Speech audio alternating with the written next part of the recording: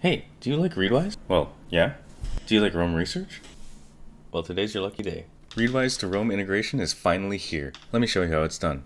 Readwise is a tool for collecting highlights, whether it's from an ebook, a blog article, or even podcasts. Previously, to get highlights and ideas from Readwise into Roam required some really tedious copy and pasting. Now that this export function is available, it's possible to get ideas straight into Roam. To get set up, open your Readwise, scroll down to this browse section here, and keep scrolling until you see Roam Export. Now, this feature is still in beta, so you may not see it yet, but I've put a link down below that should give you access. Click on Roam Export, and here you see the options for exporting into Roam. At the top here, you see automatic exporting, so that would allow you to export everything that comes into your Readwise straight into Roam. I don't like to do this because I highlight a lot, and I don't want my Roam to get too cluttered. The second option here, show highlight locations. That's useful if you're highlighting ebooks and you plan to go back to them, if you want to look at a quote and jump back to the original page. You can even customize the title template. So this changes the title that will show up in your Roam. So this will be the page that's in Roam. The default is highlights.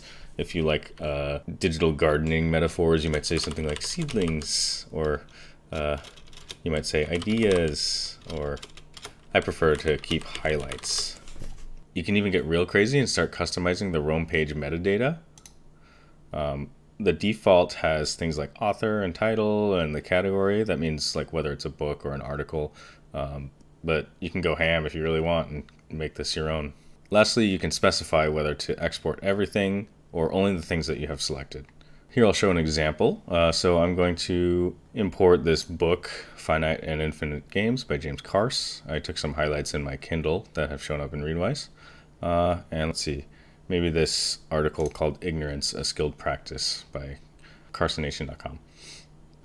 Okay, and once you've selected the things that you want to export, go up here to this big Start Export button. And now we wait a few minutes. And through the magic of video editing, success! Now if we jump over to Roam Research, Readwise will make this page called Readwise, and it'll list every single day that you imported some things.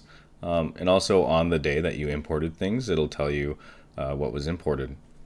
Now we can take a look at one of these. So here are my notes on Finite and Infinite Games, and you can see that it includes things like the author, the full title, the category, whether it's a book or an article or a podcast, and it even pulls in the cover for you, so that's pretty nice.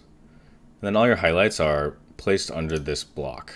So you can even see that as I took more highlights were added. And here's an example of an article. You've got the same metadata, except this time the category is article. And again, the highlights are nested under this block. Now that you're pulling your information from Readwise straight into Roam, you can go ahead and do things like progressive summarization or start remixing these ideas into your own. That's how you set up Readwise integration into Roam Research. If you have any questions about this process, let me know down below. Bye.